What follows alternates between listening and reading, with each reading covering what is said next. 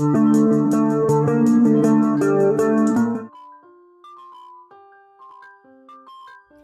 friends, welcome to Dreamweaver Crocheting with Love. In today's tutorial, I am going to teach you how to make this quick and easy tassels. So let's see what all materials are needed in order to make them. Scissors, few beads so as to decorate the tassel as I have done over here, tapestry needle and any colored yarn as per your choice. In order to start up with the tassel, initially we will be winding up this yarn around our hand about 20 times.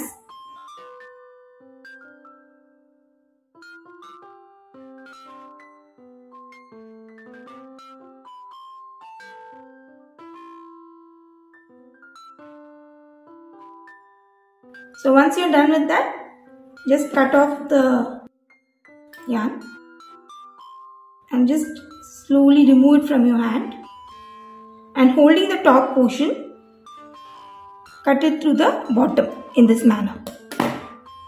Now place the yarns on a table in this way.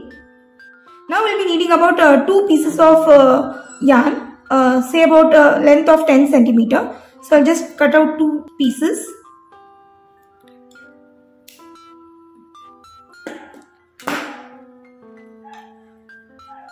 Now placing this yarn on the bottom and place these strands so that it lies in the center. Now tie tight knots.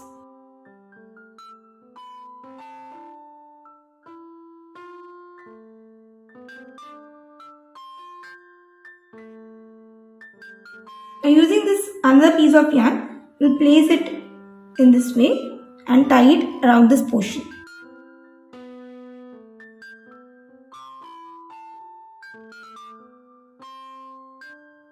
So once this is done, we shall level up the yarns on the bottom part.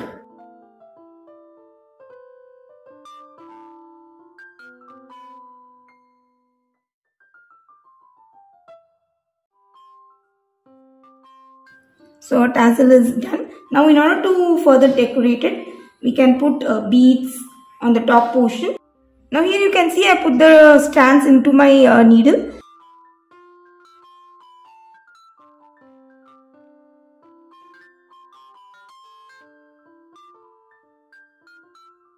So I put the beads on the strand and I'll just pull this yarn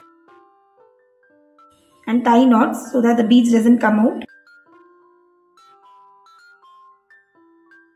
So here our tassel is done. So isn't it quick and easy?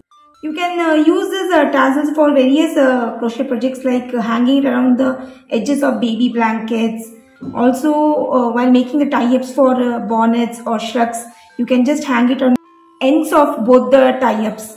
I'll show you one of my crochet projects in which I've used this tassel. So you can see in this baby shrug, I have just attached these tassels on the end of the cords in order to make it more attractive.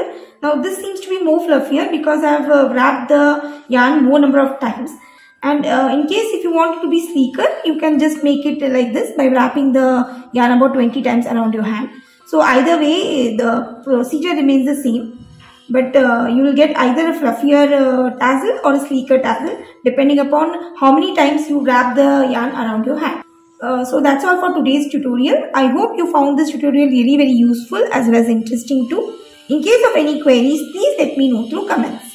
Thanks for watching and have a wonderful day.